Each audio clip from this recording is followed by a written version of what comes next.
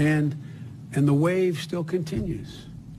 It's not going to stop, nor should we want it to stop.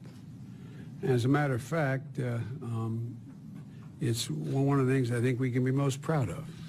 So there's a second thing in that black box, an unrelenting stream of immigration, non-stop.